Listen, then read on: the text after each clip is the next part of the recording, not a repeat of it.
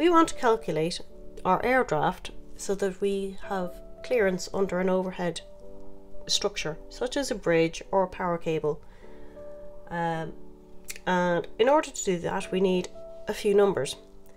We need to find our high water and low water values for that day so that we can calculate our tidal range. From our charts, we get our chart datum and the charted height of the bridge. And then we also know our own vessel's draft and mast height. And using these figures, we can calculate what stated tide we can pass under the bridge with safe clearance under the keel and above the mast so that the boat is not damaged. Once we collate our numbers together, we have our high water at 4.2 meters and our low water is 1.6 meters. And our chart datum down here is 0.3 meters. Now, for safety, we want to have a clearance between our keel and touch in the bottom.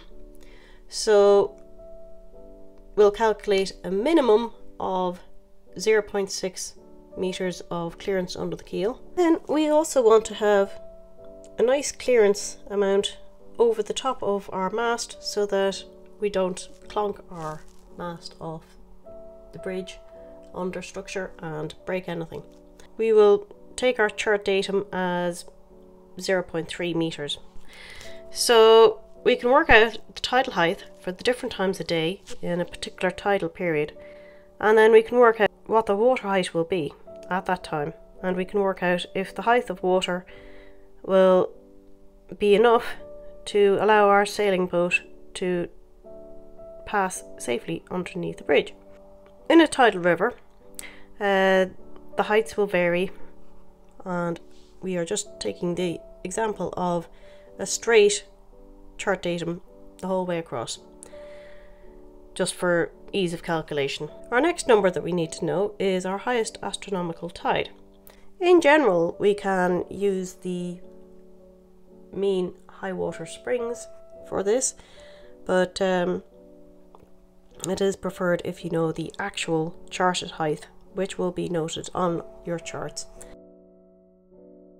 We calculate our draft from the water line to the bottom of the keel. Most boats, for example, is between 1.6 and say 2.5 meters, but Wave Dancer is 1.8, so we will use that as our example. From the top of the mast to the waterline is our vessel air draft. Our vessel air draft you will find in your paperwork regarding your boat. If we look at our tidal range calculations, high water is 4.2 meters and low water is 1.6 meters. So that gives us a tidal range of 2.6 meters.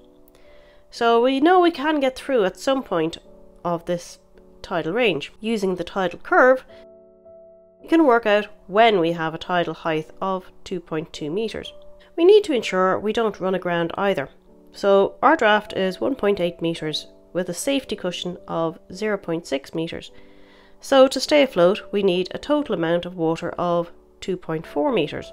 If we take off the chart datum of 0.3 meters to work out how much tide we have 2.4 minus 0.3 is 2.1. So we need to be going under the bridge when we have 2.1 meters of tide as a minimum. We know we need 2.2 to safely get under the bridge with a 2 meter space above the masthead. So we want to be under the bridge on a falling tide at 2.2 meters or on a rising tide of 2.1 meters as the perfect safety margin. However, we do know that we have a chart datum of 0.3. Our low water is 1.6. So 0.3 plus 1.6 is 1.9 meters. We draw 1.8. So absolute worst case scenario, we can squeeze under the bridge with 10 centimeters under our keel. If we arrive at low water, we could go through at maximum air draft but might run aground. We arrive a little bit after low water, we can get through. We have to consider tidal pressure calculations as well, as 10 millibar change in pressure can result in an alteration of 10 centimeters in the height of the tidal water.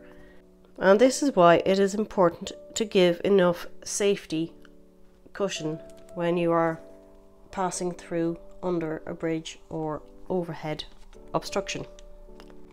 So you have a safety cushion above and below your yacht.